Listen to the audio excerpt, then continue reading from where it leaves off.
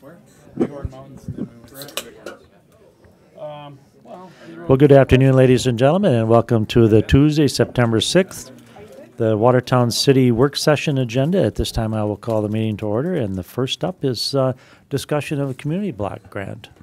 So, Boys and Girls Club, you guys are right up here. Come up and introduce yourselves and fill us in. Welcome. We also have, why don't you give them a hand speaker there that they can, or microphone. Perfect. Welcome tonight. Thank you. You go. Yeah, well, thank you for having us. My name is Lewis Canfield, Director of Operations with the Boys and Girls Club. I'm Liz Christensen. I don't know if that's on. Just need to push that. There you go. There we go. Did I get it? There we go. Liz Christensen, Executive Director at the Boys and Girls Club. Ted Hayter with First District here in Watertown. All right, and we're just going to just update you briefly here with the Boys and Girls Club and our capital campaign project. As you guys know, we've been taken under this last year. We're at a standstill here with our campaign, which has been going very, very well. Liz will kind of tell you a little bit more specifically on that. But just in overall, we are definitely moving forward with our capital campaign project. Things are very, very busy at the Boys and Girls Club. We're seeing nearly 400 kids after school every single day. So we're very excited to take over the new space when the rec center relocates to the north side of town. But with that, we want to continue our project, and we have an opportunity to apply for a community block grant. So we're asking the city to be our sponsor of that tonight, and I'll let Liz kind of continue on that. Sure. Okay, just to give you a little bit of an update of where we're at so far, we just completed our active part of our fundraising campaign just here a couple weeks ago and came out very successfully, raising about $4.1 million. We'll follow that up, ending our fundraising in the end of the year, November and December. So we'll take a break right now during the United Way blackout time. Construction planning is ongoing. We will be finalizing kind of our budget and blueprints in January of 2017. We will approve those and then go on to the bidding process in either February or March. After that point, we will then relocate our club services to Garfield Elementary for about 1 year, just for safety and efficiency of the project. It's best for us to remove ourselves for that whole construction period. Hope to begin construction in mid to late summer of 2017. And we will complete construction looking at summer of 2018 and hope to move back into our beautiful new facility at that time. Our entire estimated project budget is $4.8 million. Like I said, we have raised so far $4.1 million, and that's where we are coming to ask for your assistance tonight to help us with the last remaining funds so that we can complete the entire project at one time. We've done very well with our campaign so far, and if you would have asked us a year ago, we didn't really know where we'd be exactly. So we hope to complete our construction, have a contingency fund, do the parking and outdoor space, which is what we're going to be talking to tonight with the community block grant, purchase our fixtures and equipment, and also fund the endowment. So I have Ted Hayter from First District here. He's our representative from First District, who's our liaison with, the governor's office and the community block grant initiative. Maybe he can explain a little bit just about what the community block grant is. Sure. The Community Development Block Grant consists of HUD funds that are given to the state of South Dakota on an annual basis and used for projects like sewer, water, infrastructure projects of that like, Boys and Girls Clubs, Head Start facilities, and this fits perfectly because one of the primary components is to serve low and moderate income persons. And I think we're going to find out once the income survey is complete with the Boys and Girls Club families, we're going to serve way more people than we need percentage-wise. The Boys and Girls Club would be a sub-recipient on this one, with the City of Watertown being the primary applicant because the Community Development Block Grant requires a unit of local government, either a county or a city, to sponsor an application. October 1st is our upcoming deadline And that's why we're here tonight, is to get everything in so we can meet the Boys and Girls Club timeline and move this project forward. As you can see on the attachment, we have a couple of photos. So what we're really hoping to focus on for the community block grant funds is our outdoor space. That would include the parking facilities around the immediate Boys and Girls Club, but also spreading all across around the high school, around 3rd Avenue and 11th Street. And in addition to the parking, we would like to host an outdoor recreation center for our youth. That's where our current parking lot is right now. That will be a secure fenced-in area with a playground structure, foursquare, basketball, picnic benches, really just an extension of our indoor space so that we can serve kids in a safe and controlled environment when it is nice outside, to get them outdoors and keep them active and healthy. So, Louis, do you want to walk them through kind of some of those high points of the drawings? And Yeah, absolutely.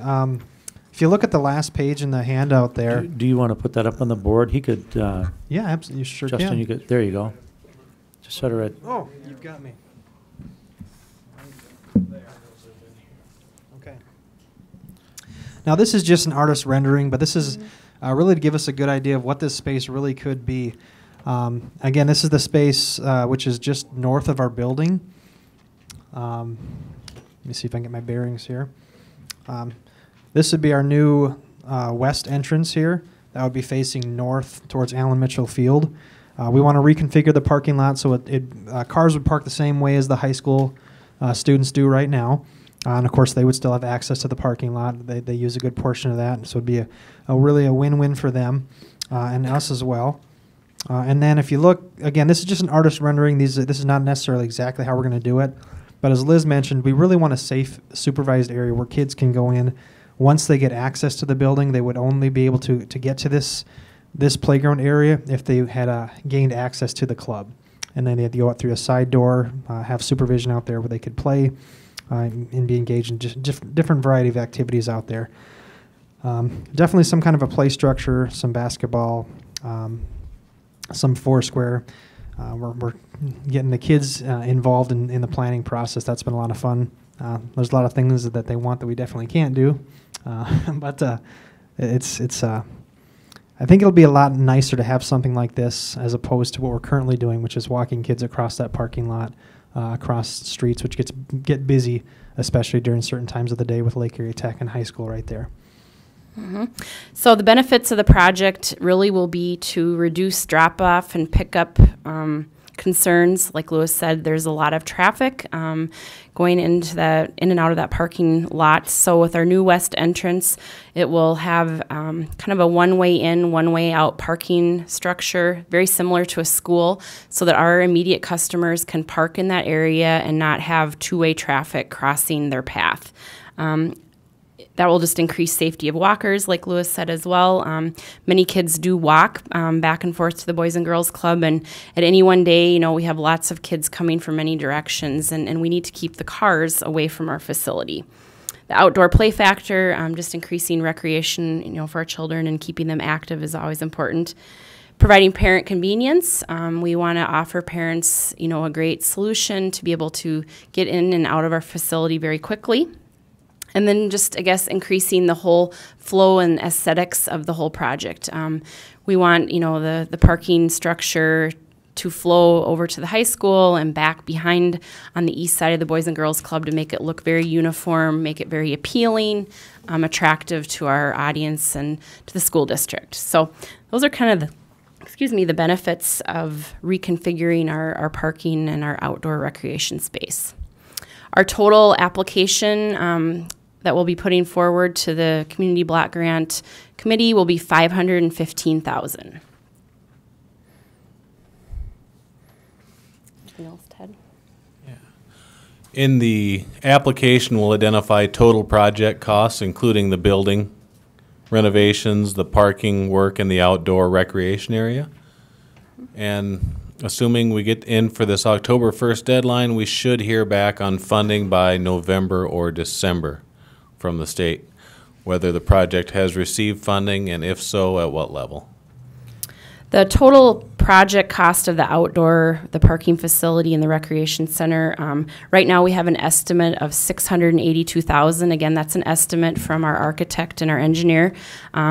So we're really looking at this as a win-win-win situation for the city of Watertown, because that property is city-owned. We will be helping the school district in, helping to maintain and improve their parking facilities, and also, of course, a win for the Boys and Girls Club for safety and flow. So we feel this is a good project. I think that, it would really be nice to complete it all at one time, not have to wait and, complete this portion in a year or two. If we're going to do it and we have the funds, then it would just make it a lot more efficient to complete it all at one time. Well, perfect. Any questions from anybody here? Liz, one of the questions that comes up to me is, have they thought about how to make it run after you get it built? Do you have the money to keep it going then with additional staff? I mean, you're talking about increasing student numbers from 400 to 600. So that's the question, and I have said, well, I'm assuming that. We completed a business plan with 5-year budget projections, and obviously when you're serving more youth, yes, it is going to take more funds to serve those youth. Staffing won't change, too much. We have a lot of reconfiguring that we can do with a more efficient building. Yes, we will have, additional operational costs, and that's where the endowment comes into play as well. So with being able to fund our endowment fund, we will be able to take a 5% disbursement off that if we do need to, per year. So we've done the projections. We feel very confident with the added space that we will be able to maintain a healthy, budget with keeping things profitable, or I guess able to run our operations as we need to. Well, perfect. This is exciting. Yeah. One thing I'd like to add to that is it's really exciting to hear when you guys exceeded your goal. That tells you a lot about the great city we live in. Over the years when the Boys and Girls Club have stepped up to the plate and had to go out and raise money to build expansions, and this ain't the first boat you've ever been in, put it that way, but it's really exciting to know the people of Watertown really step up and they support the kids and youth of Watertown. That is the future of our city, so really exciting to see that happen. So. Yeah. And if we are chosen to be, a recipient of the grant funds, that will be getting us very close to meeting our budget of where we feel we need to be. So this is a really exciting step for us to take. And like I said, I think we have a very qualified application with serving the percentage of youth that need to be disadvantaged or considered a lower poverty level. We think we're going to be able to meet that with flying colors, and this is just kind of the last piece and putting the whole puzzle together to do it all at once. Sounds good. Well, that will be on our agenda tonight, number 5 and number 6 on the agenda. Thank you. Yeah. They will have a vote on that this evening. Appreciate your support. Thank you very much, you Yep, guys. thanks. Okay, moving on. Number 3, presentation of South Dakota Hall of Fame inductee. This is an exciting time for us, isn't it? It is. Joy? Which way? Right here? Either way. All right. I'm Jan Well, welcome. Johnson, and Karen, you need I- to, Jan, you need to put the button there. Right here. Got it? Now? Yeah, I hear myself. Now Okay. you're good. You're good now. I'm Jan Johnson, and I'm here on behalf of the South Dakota Hall of Fame. And I hardly need to introduce Joy Nelson to you. As we all know, she's a successful businesswoman, a philanthropist, and of course, a horse lover. But this weekend, she is going to be inducted into the South Dakota Hall of Fame at our honors banquet in Chamberlain. As a board member, I had the privilege of both advocating for her and also helping to choose her to become a member of the South Dakota Hall of Fame. And I can tell you that my fellow board members, after hearing about the vision and the scope of Joy Ranch, were very enthusiastic about her induction. This past weekend, I was watching a little news segment on TV, and they talked about kids with cancer being able to go to a horse farm, I think it was on the East Coast, for camp. And they talked about the therapeutic value of being able to do that. The fact that horses are gentle and that you can, if you ride, it can help reduce stress. It helps with muscle tone, coordination. And as I watched that, I thought, they could be talking about Joy Ranch. They could. They could be talking about Joy Ranch. And I thought that was really cool. And as I think about it, Joy Ranch's mission of being inclusive to all, regardless of abilities, is what really caught the attention of the Hall of Fame. But I like to say that Joy Ranch is a magical place. And it is the inspiration of joy that makes that place so magical. And so I thank you for your time this evening, and I would like you to congratulate Joy, not only for what she does in this community, but also for her induction into the South Dakota Hall of Fame.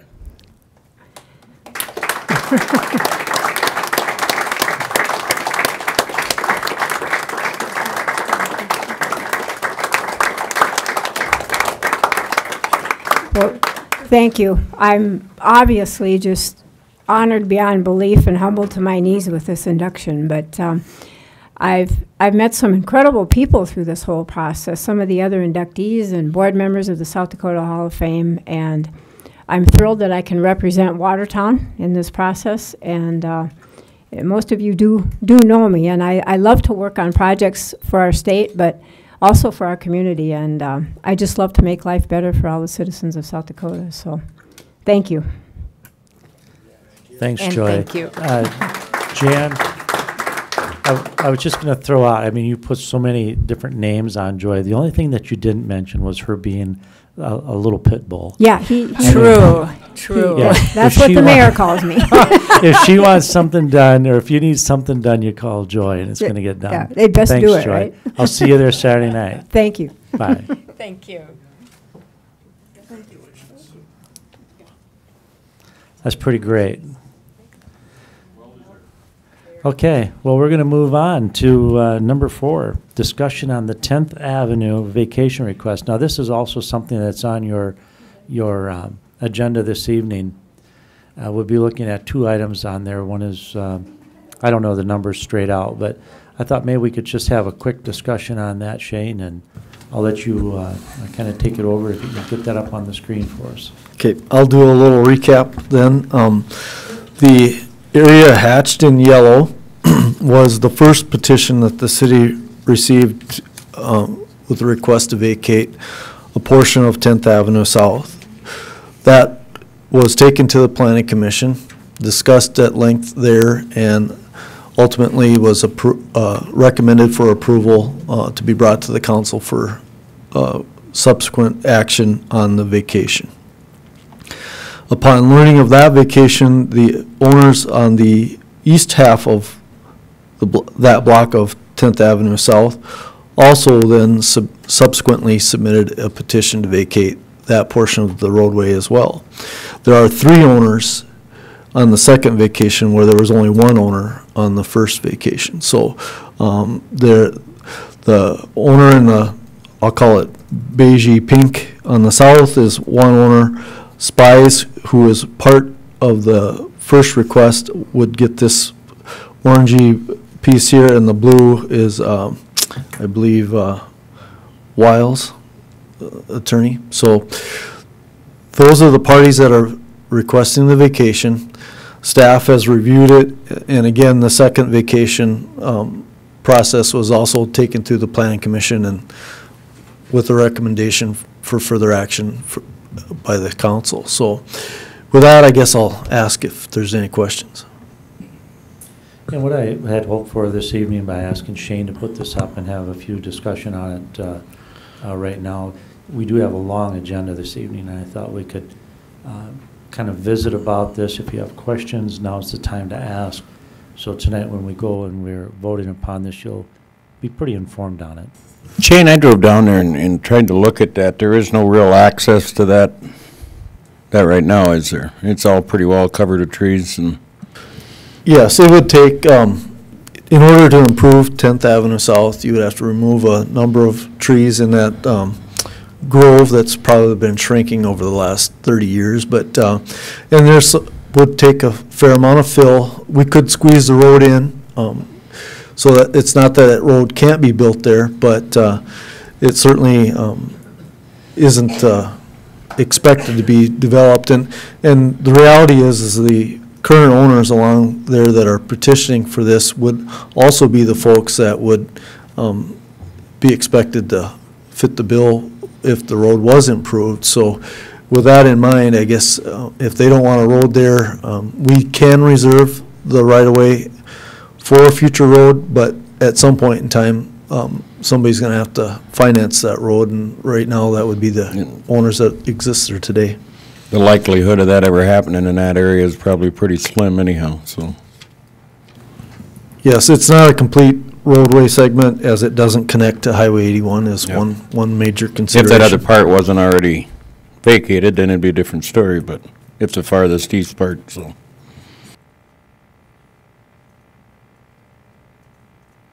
Well, as I recall, and from prior discussions,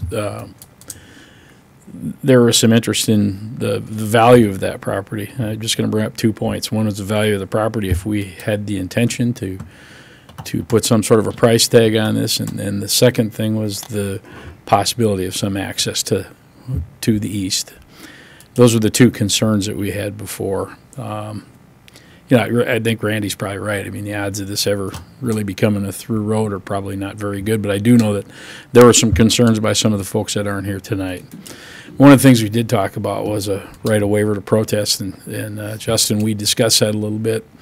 I don't know if that's applicable here or not, and especially if they're going to build right. My understanding is that the folks to the northwest wanted to, I think that's Spies, I believe, were thinking about building right up to the property line. Is that correct? That's correct. Yeah. So I don't know. Justin, do you see any possibility of utilizing that right of waiver to protest on that in case we ever did want to put a road in? The thing is, I think if they put those buildings there, you're just kind of in a pickle. You wouldn't be able to do it. It's a matter of, if you want to reserve a right of way there, you can't. You can't go through the process of vacation. There isn't any sort of in-between there that state statute envisions. And since our ordinances on vacation derive from state statute, I couldn't come across any authority that would allow us that flexibility, which is too bad. But thanks. Anybody else have any concerns about vacating this? That, like I say, you'll be seeing this tonight. I did go to the Plan Commission meeting when they talked about it, and they really didn't have any reservation at all about it. It was brought up about the value of it, but I don't think that people thought it was ever going anyplace. So if it's not going anyplace, it really doesn't have any value if it's. And I think one of the concerns was if that road ever had to connect so you could get out on 212, that was one of the things that said, well, we could put a road in there if we have the property there, and we wouldn't be able to but I don't know if that didn't seem to be an issue anyway. Yeah, but Dan, if you look at the stuff to the west, they've already built buildings right up to the property line, which would be, what, would that be, third? Yeah.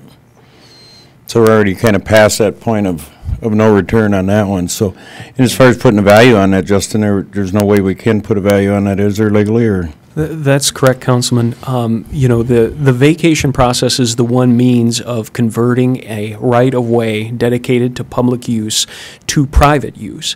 And you can't put a value on that because value is effectively not a part of the decision-making process set out in statute for vacating. The concern, as far as the South Dakota Supreme Court has found, is that the land cannot be vacated, the right-of-way cannot be vacated for a purely private purpose. So there needs to be some sort of public purpose rationale, be it something associated with our police power, the public welfare, the public safety, the public health, and any of the reasons that could come from those values, those concerns. One of the things that I think, Shane, you have been adamant about is that you want to keep 3rd Street open and 11th Avenue open. If I'm on the right streets, or Yes, whatever it is right in the middle. Yes, Is that so 3rd Street is the furthest,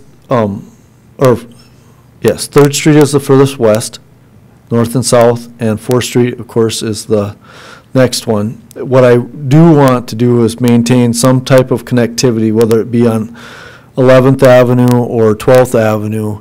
We will create an option for those to cross. So the next considerations for vacations to the south would not be as amenable to the public, in our opinion. Right, so you basically would not entertain closing those, vacating any of it. And I think that's important. So if there's no more questions on that, that'll be, like I say, on your agenda this evening, and we'll move forward on that. Okay. So Thank then the you. next thing I would like you to discuss, if you could, Shane, is the Weir project. That's on our agenda tonight under the consent agenda, letter D. And I just wanted to have you give the council and the folks out in the audience an update on how we're doing on the Weir, where we're at, and getting that accomplished. The Weir project, we've completed our plans, resubmitted our application for permit to the Corps of Engineers. We expect comments from that soon if they're going to have any. If they have we'll respond to any comments that they bring forward to us. Then that process, once we reach a certain point, we'll go to a public notice, which is a mandatory 20-day public notice that's within the federal system that the Corps has to follow. And once we reach that part of the project, we intend to advertise send out the advertisement for bids to the public, so that when the 20-day period is over, we can react with bids as soon as possible and start getting a construction timeline set up. So we anticipate that to maybe arrive by the end of October at the latest. And is there any certain type of structure you're leaning more towards? Yes, we are proposing to do a steel sheet pile weir extension, which is essentially the same type of material that exists in the current weir. It will be either tied to or overlap the existing weir on the east end, and it will extend up to the high ground to the east, approximately 360 feet. So what the idea of the full extension of 360 feet is that it would help cut off any future bends in the river that would try to develop and cut off those as well for the future. So. And when you're talking that amount of length, what kind of dollars are you thinking that this stuff runs? I mean, just what's an engineer's estimate on it? I can't remember what the estimate was right off the top of my head, but it is around $400,000, I believe. Wow. Yeah. That's a lot of dough. Yep. And I guess where I'm thinking is that do we need 360 feet is what I guess where I'm coming at on that. Yes. You kind of got to build to that Yes, elevation. we're extending to the elevation that we need to match. Did you, in a previous conversation, I'd mentioned Gene Day has done this type of work before. Yep. We've reached out to Have you talked to him? Yep, we've talked to 2 contractors that do this kind of work, and we expect that our estimate's high. Is Gene the same type of system, do you recall? Yes. Okay, thank you. Yeah, and I did have a chance to visit with Gene also, and he did recommend putting in that steel string. We're anticipating that our estimate is high because we haven't done this type of work for 50 years, not to this extent. So we're just kind of throwing a bigger number out there so that we don't get shock from, we want to be realistic on the high side, not realistic on the low side. So my you're question would be, thinking what it might be steel? Is that what you're thinking? it'll be steel, yes. It'll be steel. Yep. my question is, in the future, what are we going to do to prevent this from happening again? I mean, I know by building it, it's supposed to prevent from happening, but Right. it kind of got, you know, it was recommended a number of years ago, kind of got swept under the rug. Right. What are we going to do to prevent that part from happening again, to make sure that we do maintain it so we're not looking at $400,000? Well, we can extend this to as far as we are now, very realistically. Beyond that, you know, whenever Mother Nature decides to change the course of the river, if it goes further to the east, that'll be a whole different discussion than what we're looking at right now. I guess my comment would be more like, you know, we have somebody come in and inspect bridges every so often, I guess. So what are we going to do to, you know, maintain that part of it, so the integrity of. Right. So we're inspecting it, you know, once a year, once every 3 years, or whatever, to make sure that. Correct. The integrity hasn't been. And we'll establish a maintenance schedule for this portion of the weir. What we can't control is what happens upstream or downstream of this location, so. Well, I just can't stress how important it is. I think that needs to be done. You know, you continually see the lake going down, and we've had inches of rain. We should see the lake moving back up, but you just can't. I mean, with the breach that's over there right now. I did, I don't know, have you guys got any more questions on that? Because that's on the consent agenda, and that will be approved tonight through that way if you so go. So if there's not, I'm going to step backwards. I did slip on that one, discussion on a city participation program for cost sharing and private installation of curb and gutter. And Shane, that's yours also if you want to. This is something that you've been looking at, and just kind of, if you touch base on it, let people know kind of what is possibly coming up in the future. Okay, thank you, Mayor. As you know, we've had a long-term program out there which we cost share sidewalk improvements. And maintenance of sidewalk has always been mandated that the property owners are responsible for that. However, the city, to inspire people to utilize and replace their sidewalks when they become dilapidated and unusable to the public, we've decided to participate up to $2 a square foot to give them an incentive to replace their sidewalk sooner than wait for somebody to fall and get hurt or some accident to happen. So with that, there's also a thought that, you know, we have curb and gutter along all of our city streets. I say all, but we all know that there's a few that don't have it. But the reality is that when those streets are built, you know, we put in different various services, whether it's water, sewer, or sewer service to the homes, and then ultimately those trenches settle, and then the curb that's installed over the top of those trenches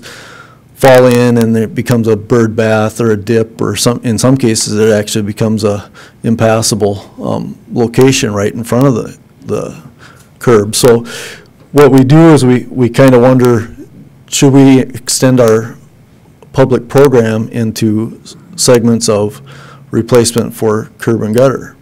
And as we have it right now, I have had a couple of requests for that type of thing. I did approve one earlier this year, but it was 100% paid by the property owner because he didn't have curb and gutter before, and he wanted it. We made sure that we did the engineering to make sure that it got built to city standards and it was done correctly. But that was a bill that a private individual that didn't have curb paid for. So now what we're being asked is, and I have a current request, and if my screen is up on there, this is in Marina Bay. This is a cul-de-sac around the south end of Marina Bay. And as I understand it, the Marina Bay Association, Homeowners Association, is making a request. And I'm just going to drop in here and we can look at what that curb looks like. So as you can see, this is we're looking south, and you can see that the snowplows have broken up this curb in several locations around the bottom. This one's intentional. I'll go forward here a little bit. This one is an intentional notch that handles the drainage off of here and allows water to leave the cul-de-sac and end up in the lake via the lot next to it. But the Homeowners association there is interested in replacing this beat-up curb. They're proposing to do a what's called a mountable curb, or one that can be driven over, that doesn't have the full 6-inch height, as is our city standard. Now, we do have other city streets that don't have the full 6-inch curb as well, so. So Shane, I got a question for you. Yep. Is a lot of this just aesthetics, or, I mean, is that curb and gutter functional? And I'll ask the same question for sidewalks too. Who determines at what point the disrepair of a sidewalk or a curb would be applicable for, that we could fund that? Who decides that? I mean, if you had a guy that says, the sidewalk got a couple of cracks in it, doesn't look very good anymore, I'd just like to put a new one in. Will the city partake? That's my question. How do we, because that looks like it may still be functional, but where do you go when a guy says, I got a couple of gouges and scratches, so I'd like the city to help me replace all this curb? I agree. That's my question. We as far as the sidewalk program, that's mostly on the honor system. Somebody brings in, let's be honest, most people aren't going to invest, $1,000 or more in a sidewalk replacement unless they know that they're worried about somebody tripping and falling and getting hurt. This curb is a slightly different animal, and that's why we're here discussing this, because it is different than a sidewalk where people are expected to walk and travel. In my opinion, this curb looks bad, but it is still fairly functional. There are other areas in town where I would tell you that it's not functional. For instance, we have on our schedule for 2016 a repair of North 15th Street up near 14th Avenue, and that's some places where the curb has been jacked around by frost. It's, water's not draining correctly, those kind of issues. And it's more important for me to maybe take care of some of these private small issues as they come up. Like, for instance, I mentioned a settlement of a curb. I've known places that have settled up to a foot in those locations, and a foot bird bath doesn't look cool when it's full of water, but even when it's dry, it's a hazard. And so what I really want to know is, in the end, if the city council is going to be willing to set up a program or some initiative to give homeowners some room to invest in what happens in front of their place. If we have beat up curb, or we have a curb that's settled and isn't functioning correctly, we on our own don't have the resources to go after all of those. Rob can't take care of them all on his budget either. So the real question is, do we want to entertain a system for curb and gutter similar to what we are with the sidewalk? And that would be a cost share. It wouldn't be a full share or anything like that, and they would have to be approved projects. We wouldn't just open the door and say, have at it. We would have to go review them and evaluate them and make sure that they're valid candidates. What's it cost? What's a foot of curb cost? Okay, so that is a good question, and our curb prices that the city sees for remove and replace varies all over due to size of projects. That range actually is substantial, between $20 and $40 a foot. And what are you thinking for the city's share? Well, I wouldn't exceed $20 a foot myself, but I wouldn't recommend that. But we for small sections of curb like what's being requested in this instance, we would probably expect $40 a foot or higher. And actually, what we were told on this case is that it would be higher than $40 a foot to get this done. They have a contractor that has identified that they would do this work for $4,000. We would probably expect it to be about $2,800, something like that. But so. And Shane, what you're looking at, this is just a small piece of curbing for the city of Watertown, that's in tough shape. I don't know how much you would literally have to budget for something like that. you could be talking easily $50,000 or $100,000 a year out of our budget. That would just be our cost share. Well, It could be big bucks. that's why we would have to set a very fine review system and know that, first of all, I would only want to consider places that are modern curb. I consider this a modern curb section. We have a lot of town that it just has that old square curb, which is only the back and no gutter pan. I would like to categorically exclude all of those from consideration of a program. So we would look at, this is a way to help with the mill and overlay program, help with the chip seal programs, to where you're in the more modern parts of town that have obvious issues with drainage, that if we fix those little ones along the way, then when we come by with mill and overlay it, we don't have a puddle that's sitting right next to a brand-new section of road. That's kind of where I would like to see it go, not necessarily, I mean, this is a good example of why it needs to be discussed here on this request, but it's a significant issue. I would like it if you could, when you're driving to and from work or around town, especially in the portions of the town that are 1970s and newer, look around and see how many dips in the curb you see. How many places does the water not make it to a catch basin because the water, water flows to it and then it sits in a puddle. We've had some recent rain showers. There's probably still a fair amount of puddles out there. And those are the kinds of things that a little program like this could fix. And we would have to fix a budget, Mayor, and once that budget is exhausted, the people would have to wait till the next year to be on the list, if that's what it took. One of the things I'm looking at, Shane, and I don't, you talked about, well, we wouldn't look at those little square ones, and to me, in fact, those are the ones that we should be trying to help out. Well, because those are the ones that look, they got about 2 inches of curb left right. on them. Yeah. Those, frankly, in my opinion, are the ones that are needed more than Right. like this. Yes, but they require a substantial project to fix, because you need to fix those grades from end to end of a block, not just little patches, is what I'm expecting these to be, 20 to 30 foot patches. I'm not expecting, blocks and blocks or hundreds of feet, because most people honestly aren't going to spend $40 a foot for a 100-foot section to do that. I mean, I don't have $4,000 to throw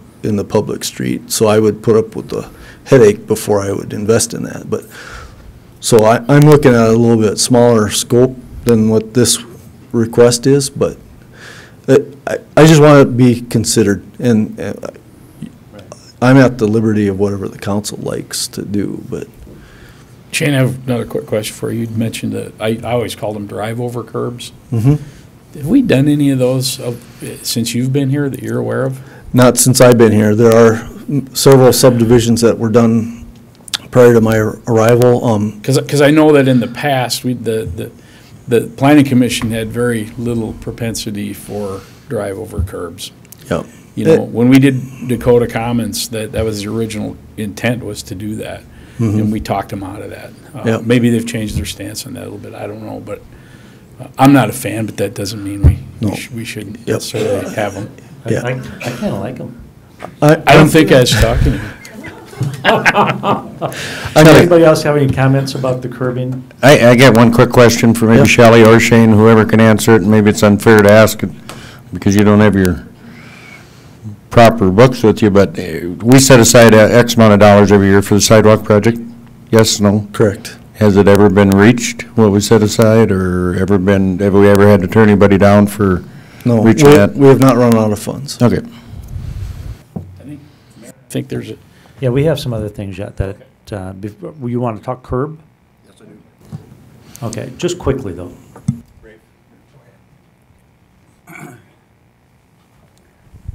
Ken Madison, I reside out at in the Bayview Townhomes, and one thing I wanted to point out is that the damage that you see there, I believe, and I think that Rafe Mack and Mark Ryerson would agree with me, is due more to not so much the snow plows as payloaders, city payloaders that come in. We have snow removal out there with a private individual, and he piles the snow down in that corner. It's about the only reasonable, logical place to put it, and then it stays there until the city comes and removes it with their payloaders. And I believe that most of that damage has been done by the payloaders coming to scoop up from that pile and not knowing exactly where the curb is when they're digging into it. And so that's the reason that we, if this can be taken care of, that we would like to see the drive over curb so that in the future we're not doing this again, you know, another 20 years down the road or something. Yes, I would agree. Yes, it's functional. But how many of you would like to have a curb like this outside of your house?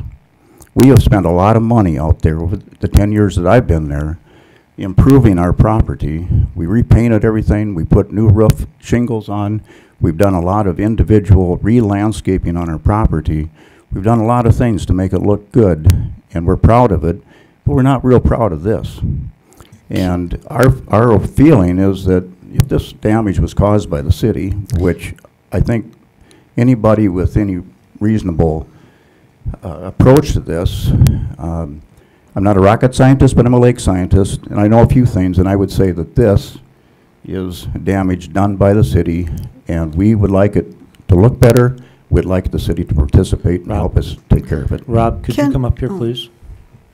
I have a question. My question to you, Rob, is why are we picking up snow out there when I was just normally you would just push it on the curb? If I'm in town, I have to put up with that snow on my curb all year long. I don't. You don't come and remove the snow off of my Well, we have my in area. some of What's the the deal? cul-de-sacs out at the lake where we've had complaints that there's too much snow in the way. So we'll take some of that snow out occasionally if it's in One of the way things I for- see in town on cul-de-sacs is that you push the snow to the center. And then we... And you go around, and then you come and you pick it up from the center. You don't go somewhere in the corner. What's the deal?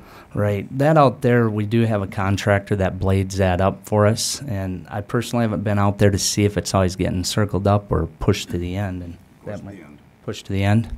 So it is, we do it different in town is what the deal is. So, but we have had calls from locations out at the lake, the cul-de-sacs mainly, where we've gotten complaints. So we have went out and cleaned them up. And when we do one out there, we do them all. So. Can we set standards for contractors to do it the same way we do in town? We can, yeah. It's just, it's been one guy doing the lake for a lot of years and probably wouldn't like it if I told him how to plow the streets that he's been plowing for 30 years, so.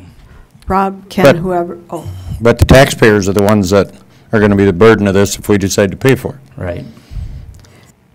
is there any way, kind of address this to the whoever, is there any way to, maintain that snow, like kind of piggybacking off of Steve, is there anywhere in that property that the snow can just be pushed and maintained there? So, I know we have a different setup where I live, but we maintain all of our snow all year long. We kind of hang on to it and let it melt wherever it is. And I was just wondering if on that property, if they have an option to get that snow someplace where they're not dinking into the curb or those kind of things.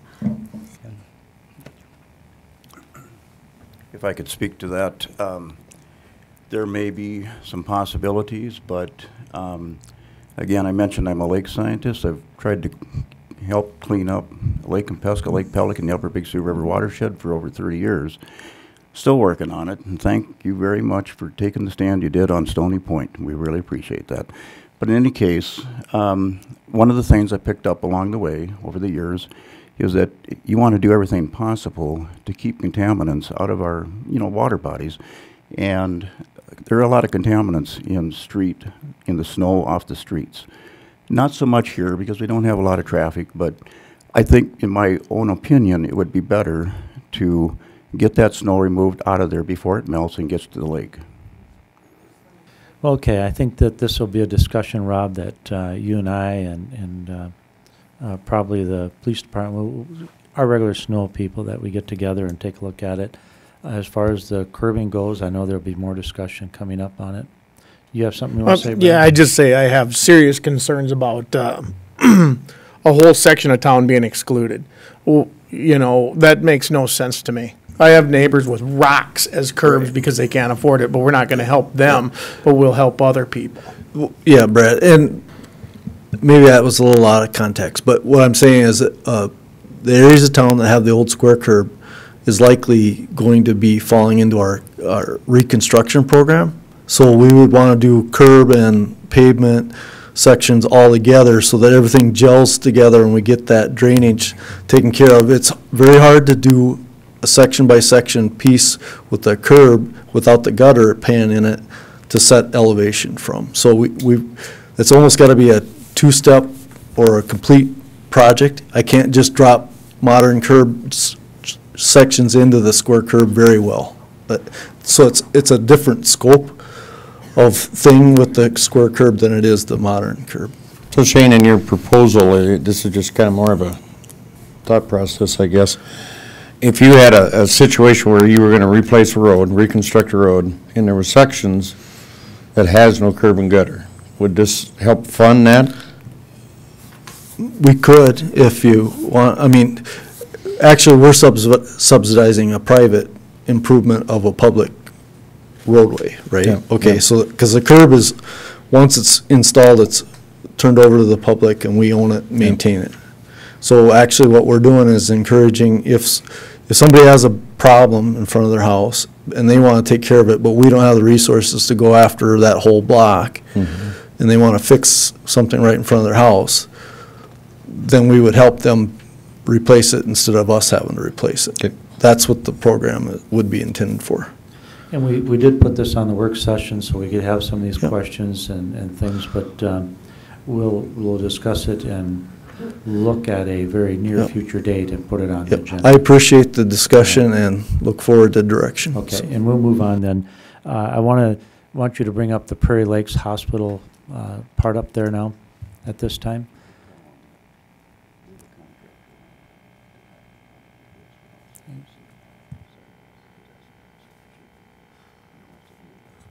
And what I'm looking for is St. Anne's Hill, if you would, Shane. This is a spot, folks, right to the right there, Shane, is where you're looking at. This is going to be number 15 on your council agenda this evening. What the hospital is doing, as you know, they're doing an expansion with the dermatology clinic and so on, which will be to the southeast of their hospital. What the hospital is looking at doing right where he has his cursor at is putting improvements there. They're looking at putting pavement in, infrastructure in, lighting in, and then a temporary dermatology clinic. Okay, everybody with me on that so far? So what the hospital is asking us is if we would lease them that land and they would do those improvements by putting in the parking lot. They would keep the parking lot clean year-round. And in 2018, when the hospital is completed, they would then remove the temporary dermatology building, and we would be asking for, which we are already, asking someone to build a warming house for kids to go up and down the hill that they can put in there and just set right down. And as I said, the hospital would continue to keep the parking lot clean for us. It'd be kind of a win-win situation. And what we're looking at is a very minimal lease for the land for them to put in that infrastructure, basically for us, at $1 a year, I believe is what it is. That was going to be my recommendation. They're going to pay for the improvements in the parking lot itself? They will do everything. We will have no cost involved in anything that they're doing. Okay. That would be my recommendation to, just to make it legal, $1 a year, so. You guys got any heartburn with that? I think it's kind of a fun plan, you know. We can get a little warming house put out there where you can have hot chocolate for the kids, maybe a Lions Club or Optimus or any of the groups, Kiwanis or even the Rotarians. Could be out there, Dan. Are we infringing on any land that was promised, or, there's a time when they said couldn't do anything on the land west of the hospital? Right, and that's a great question. So I actually had Justin do a search on that, and he brought out all the numbers. And Justin, Sure. if you want to share that with us. Will do, Mayor. Thank you. Councilman Albertson, the two lots that you see there, if I could have control of the mouse. So what you see here, and I'll see. Justin, can you slide that mic closer to you? Buddy? Sure, sure. What you see here are two lots, and those two lots correspond to Curlin's Outlot 1. The city owns this portion down below here, and the hospital owns this portion up here. Now, there was a point in time when the city owned both parcels. This portion down below was provided to the city in the 70s, and then at some point later on, or was provided in the 70s, and then this portion was provided to the city by St. Anne's Hospital. Since that time, this portion has reverted back to St. Anne's, now Prairie Lakes, and the city has kept this portion. This portion down below has no encumbrance on its land use. This portion up here, when St. Anne deeded it over to the city, did have a restriction that it be used for park purposes. But it has since gone back to Prairie Lakes Hospital, deed to that land has, and the city has provided a 100-foot strip here to Prairie Lakes, where the requirement there is that they use this 100-foot strip for parking lot purposes. So that gives you a broader conception of how the land lays there, but suffice it to say that this lot down here, where that parking lot would be built under the lease, does not have that encumbrance on it that it be dedicated for park use. When did that property to the north go back to the hospital? Councilman Solom, that's a very good question. I don't have the deed information here at City Hall because obviously we don't have it anymore. The 100-foot portion that I mentioned here was deeded over to Prairie Lakes Hospital in 1990. So presumably around that time, if we were deeding that over for parking lot purposes, and the parking lot is now on that whole chunk, I would assume, without having done the Register of Deeds research, that that occurred in 1990. So are either one of those two pieces of property, are they designated parkland, or were they? They were. The northern portion was designated as parkland, but it was designated by St. Anne's Hospital, and their successors now are Prairie Lakes. And so, insofar as there's any restriction on that property, having reverted back to the original, encumberer, if you will, is a good question, but we obviously don't have title to that land, so. Because the story of, for quite some time, all the while I've been on the council and previous to that, is when the Whitwams donated that property to the city, that there was nothing ever to be built there on that section from the hospital property all the way south.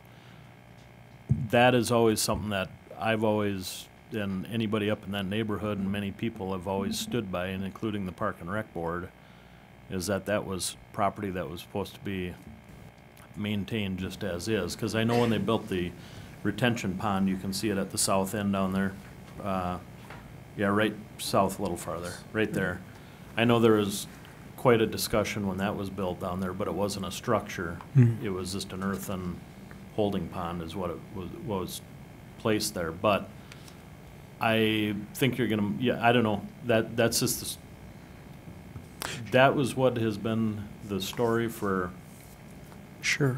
40-some years on that property up there. And Councilman, I think it was clear on the deed. That's right. I have a copy of it right here. The warranty deed from Merle Whitwam and Alice K. Whitwam has, and this is dated April 23rd, 1973, has no encumbrance on it as St. Anne's deed did, specifying that it be for park purposes. Rather, all it says is it gives the legal description, and transfer constitutes a gift. No transfer tax required. That's the extent of what's provided on the warranty. So I think what you're seeing, John, is just kind of, the St. Anne side did have that in the deed, and it did have, but the south half did not. And I would add, Mayor, that this matter did come up before the city council in the early 90s when there was a push to have that land converted into a park.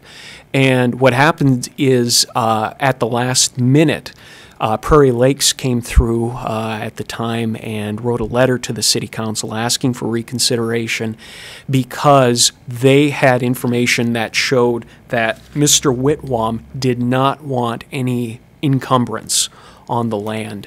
And it'll require going back into my memory banks, but they had quotes from Mr. Whitwam saying that land should not be dedicated for park purposes.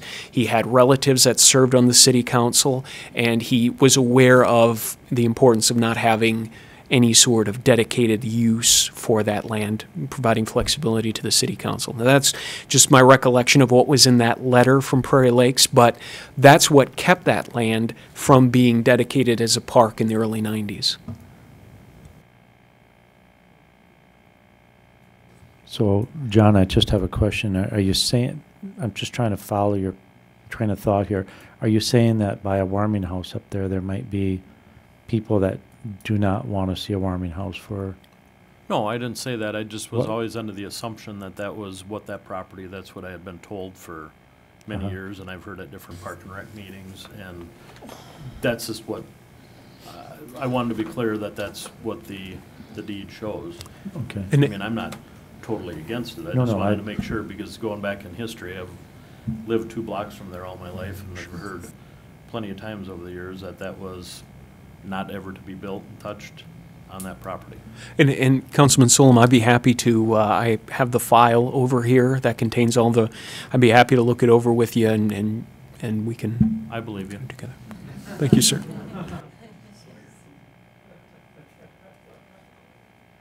Even though you got some kind of title, I don't know, lawyer or something, I guess.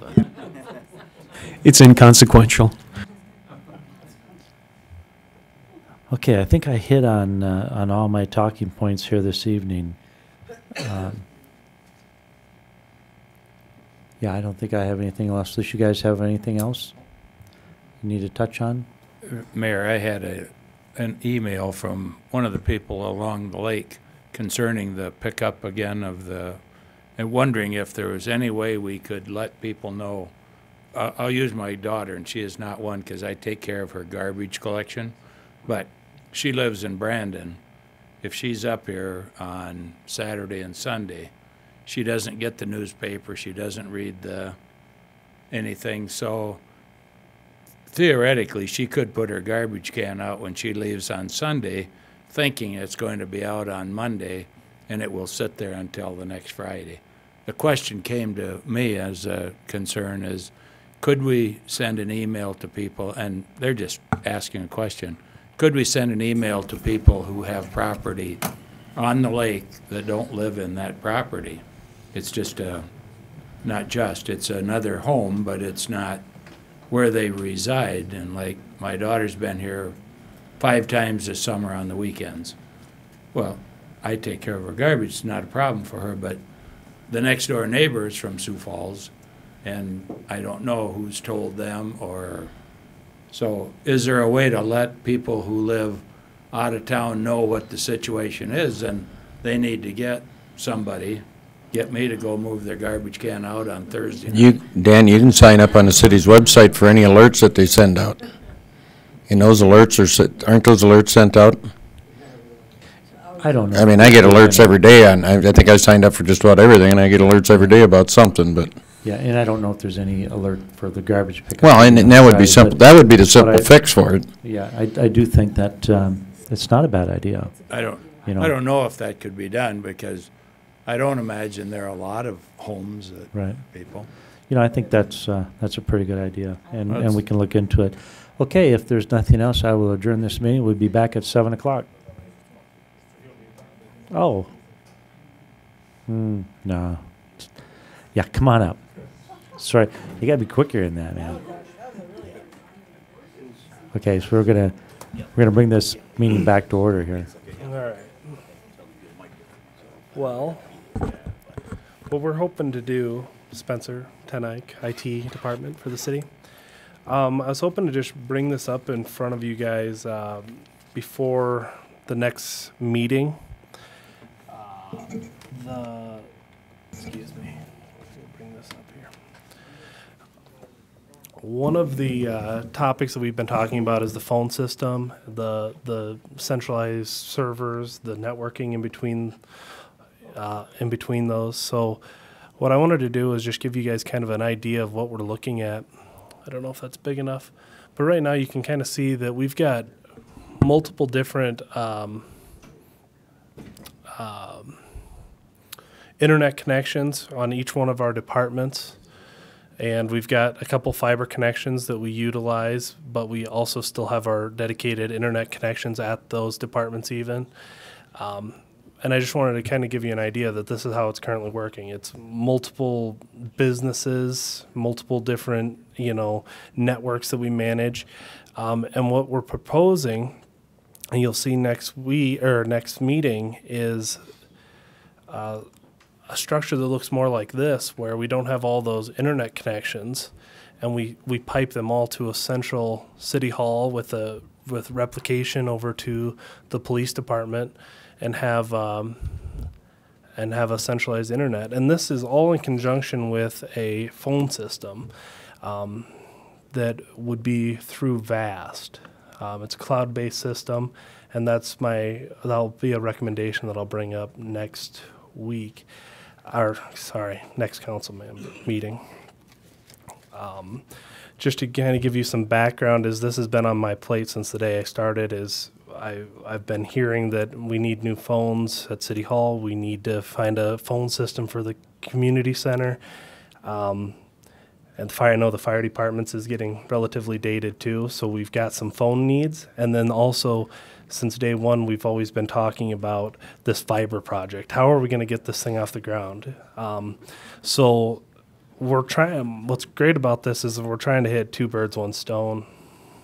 And we kind of bounce through the whole fiber project. Trenching fiber is nice, but it's very costly. It takes a lot of time to do. MPLS lines through an ISP are usually very expensive. Biggest factor there is it the cost. Can we afford it?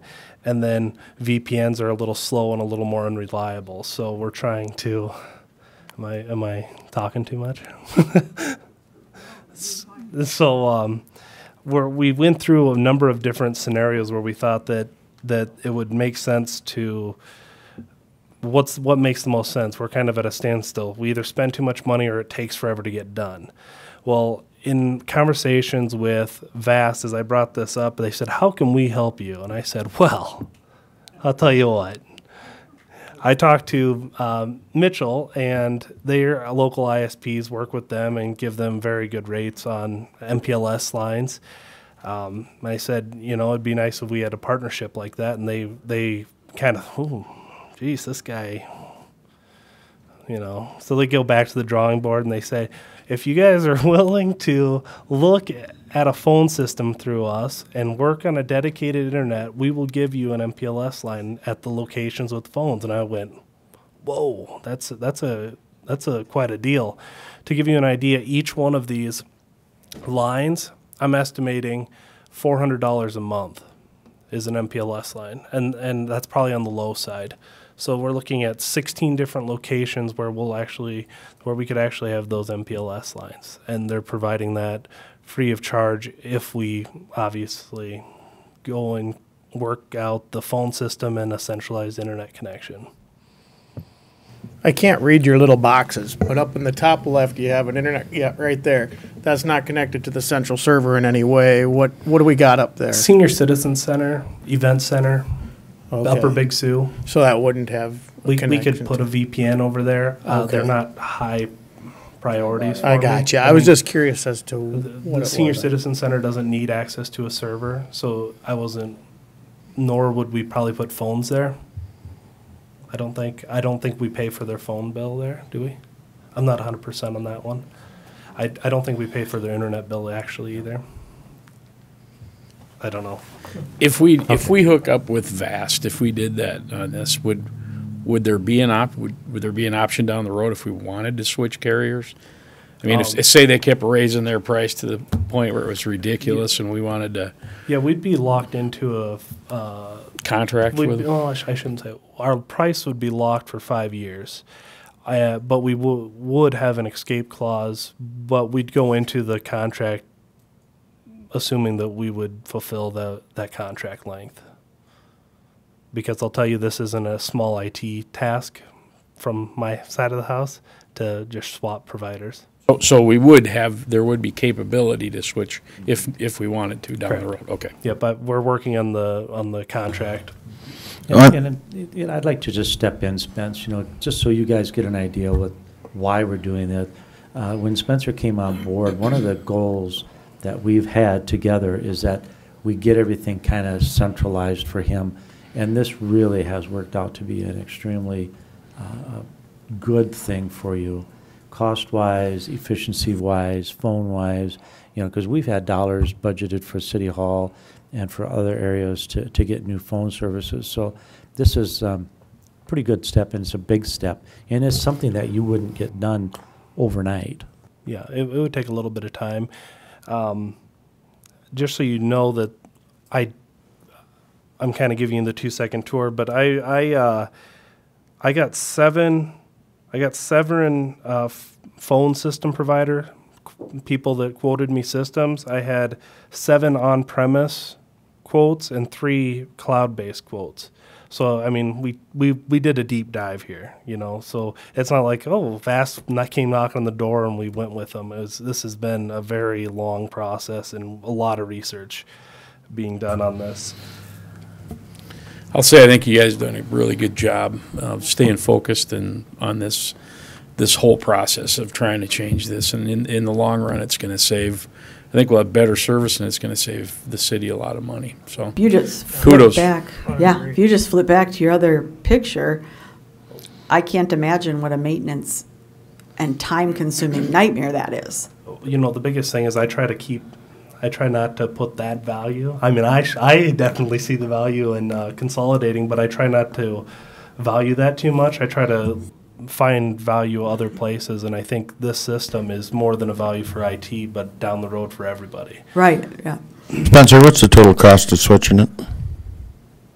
If we were to go with it? We're talking about a complete change of total cost over how long. This is instead of it being a one-time expense, we're talking about a monthly fee for a phone per desk or per phone.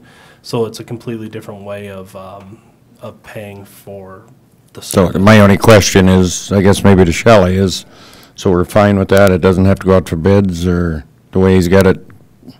I mean, he's kind of already did that, but right. To stay legal. This type of technology is excluded from the bid laws, so we're not required to do that. He did do a thorough vetting of all the options, so we're good with that. And as far as the money, I guess I've always had the understanding that if it's in the best interest of the city and in the long run, we're basically changing capital dollars into operating dollars. And it's going to be something ongoing that the mayor and I are going to have to figure out how to make work. But if it's in the best interest of the city, we're going to figure that out. And I think it's it looks like in the long run it's going to be way more reasonable, and we're going to get things done. Yep.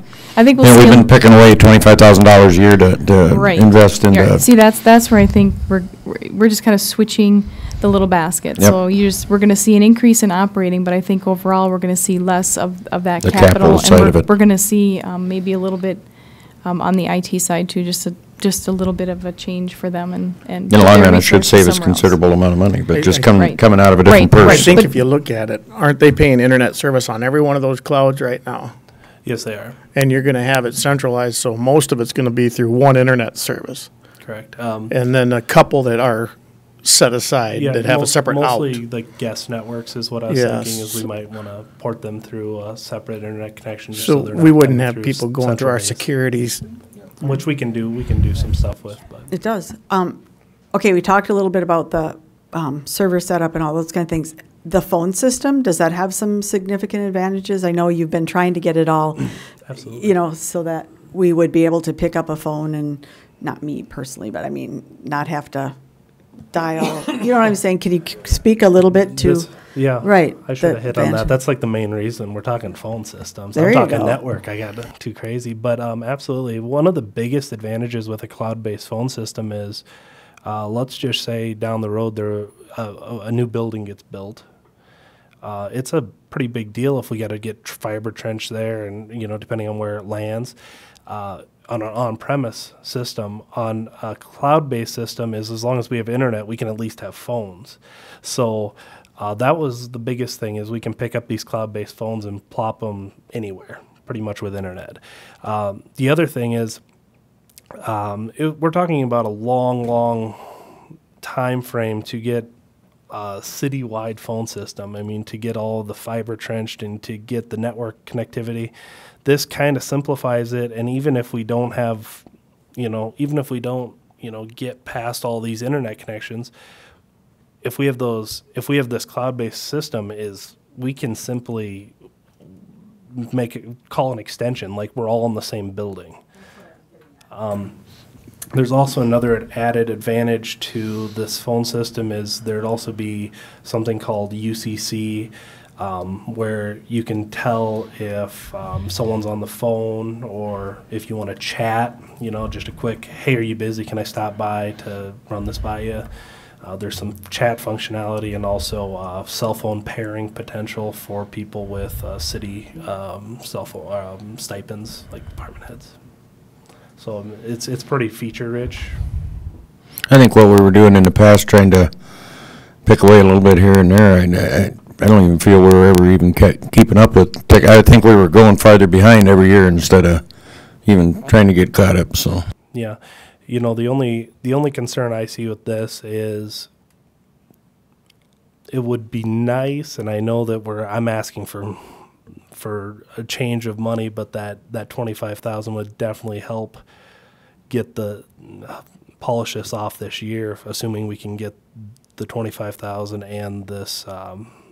and this process going. But we could probably make it work without it. It might be cutting it a little close if we need firewalls or switching.